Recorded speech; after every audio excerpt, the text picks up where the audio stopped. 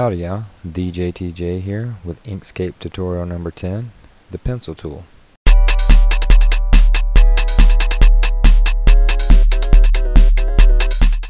The pencil tool can be found on your toolbox right here. It looks like a pencil. The quick command for it is P, and the cursor looks like a pencil with a little crosshair or a plus symbol. So when you select your pencil, the first thing you want to do is make sure that it's set to create regular path and none. And I'll go over what this does. So it works very similar to the pen tool because it creates nodes and paths to connect those nodes, but it just does it in a more free flow manner. You have sort of less control, but that can be a good thing at times. It works really well if you have a tablet. You can write in cursive, or you can do some really interesting flourishes with the pencil tool. Today I'll be using a mouse to show you guys how this works. So let's go ahead and set our smoothness down to about 13, and I'm going to draw a U shape. Now we can see this U shape is very rough, and it captured almost every little bump and twist that I made. If I press N and bring up the nodes tool, it's going to have hundreds of nodes and paths.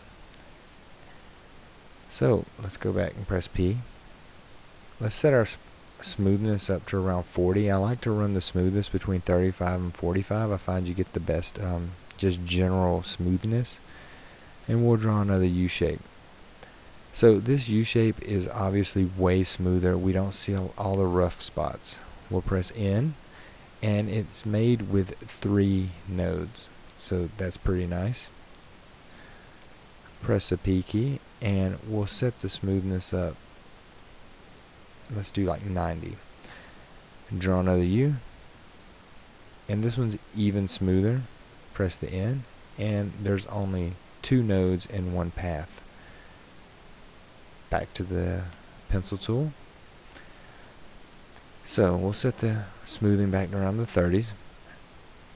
If you create spiral path, what this does is it just naturally smooths out what you're drawing.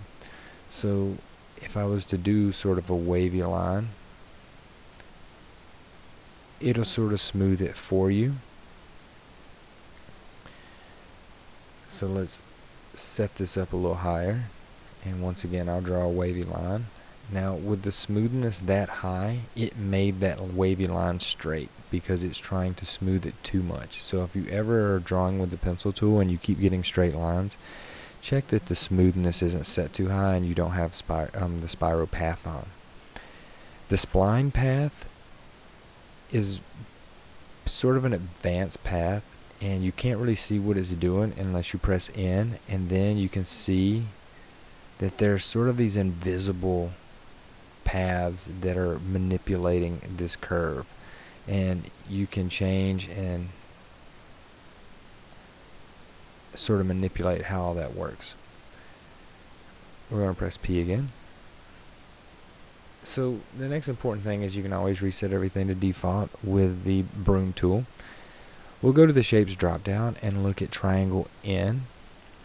So right now, if it's set to none, you're basically making all your paths are just lines. They're basically strokes, and you can manipulate them in the stroke palette. If you change it to triangle in and out and ellipse, they're going to make more shapes. They're not necessarily strokes anymore.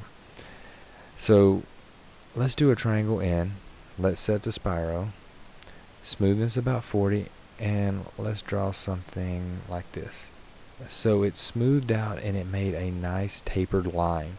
That's what the triangle N does. Now when we talk about triangle, it's literally making a triangle. So how can you tell? Well, if we go back to the edit nodes tool and you click on your first point, you can click, hold, and drag it out to make that a thicker line. So now we've given it some size. The P, press P, go back to the pencil. You can add to that. Start making little flourishes. Wow, that went crazy. And that's what you'll have to get when you start playing with the pencil tool. You'll sort of see how it's working, and you can keep adding on to that if you want to make a flourish. Also, when you have triangle inset, if you make that a path, You can do that several different ways by going to the path drop down, object to path, or you can select the node tool and then click object to path, and it converted this triangle in path to a full path, not just a line. Now if we press the Z key and zoom in, go back to the end, now it's made nodes that are editable. So let's stretch that out some. Do that. Press 5 to go back to full screen, and now we've made a leaf on the end of our tiny branch. So that's one of the things you'll see with the pencil tool people do a lot, is use to make flourishes and such as that. Now you can take and not just use a triangle in and a triangle out or an ellipse. You can take things from your clipboard and do that, and then sort of advanced techniques that you can learn later. So that just about does it for the pencil tool. Please watch our next tutorial, Inkscape tutorial number 11, the calligraphy tool. Thanks for watching.